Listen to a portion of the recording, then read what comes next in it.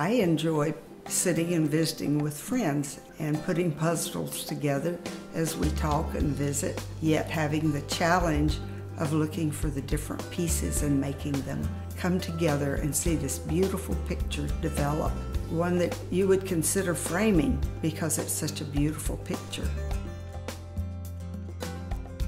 I'm thinking about puzzles like this for gifts. I know my grandchildren enjoy putting together puzzles, and that can help them learn and do something besides playing with electronics or something like that.